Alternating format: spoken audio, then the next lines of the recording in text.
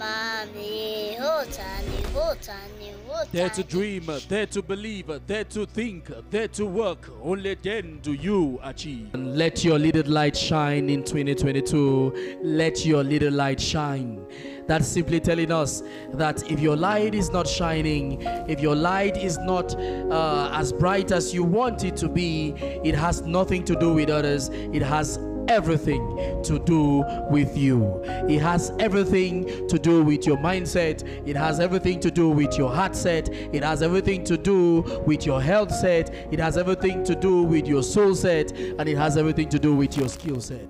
So 2022, you have to let that little light shine. And how do you let that little light shine? It is by working.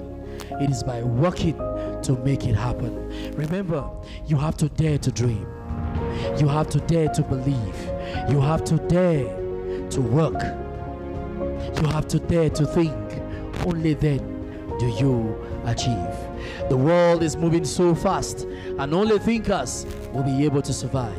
If you cannot look at situations and think, if you cannot look at situations and analyze, and you only want to look at what the people are doing and do exactly what those people are doing, you will always be lacking behind. You will always be a follower. But if you want to be a change maker, if you want to be a leader, you must endeavor to build your thinking capacity, because it's about thinking. It's about thinking and looking for ways to do things differently. Gone are those days where intelligence was measured by how much you can be able to memorize stuff and regurgitate them when the time comes. Nowadays, Google can give you anything at any time. So if you feel like you can memorize stuff and give them off at any time and you feel you are intelligent, I'm so sorry about that. But Google and other search engines can do that. So intelligence nowadays, it comes with your ability to be able to think.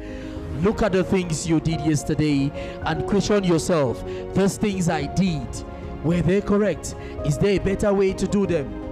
Look at the things you failed to do yesterday and ask yourself, what made me not do those things? And try as much as you can to start doing them today. That is the best way. That is the best way. That is the best way. You must be able to think. Build your thinking capacity. You have a lot of ways you can do that. You can do that by listening to educative programs. You can do that by reading. You can do that by watching educative or training videos. There are a lot of ways you can do that. So not being able to read is not an excuse. Not being educated or the fact that you say, okay, I did not go to school, is not an excuse. Because those who are making it, those who succeed to keep their New Year resolutions till to the end of the year, are not necessarily those who have gone to school. Stop looking for excuses, because excuses don't count. Mommy, Mottanni, Mottanni, Mottanni.